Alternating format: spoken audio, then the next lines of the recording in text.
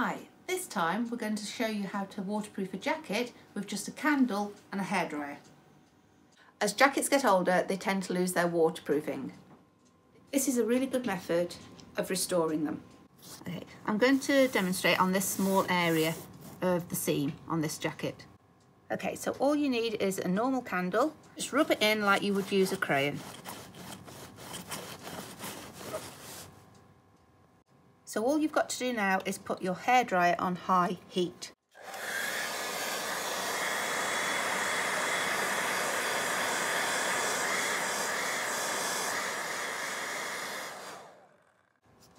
The wax is now melted into the material and this should make it more waterproof.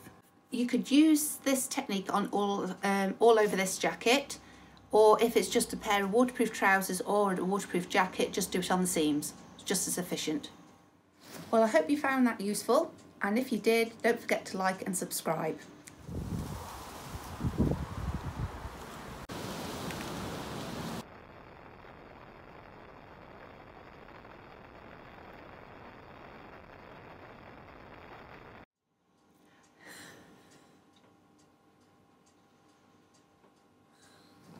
For fuck's sake, again.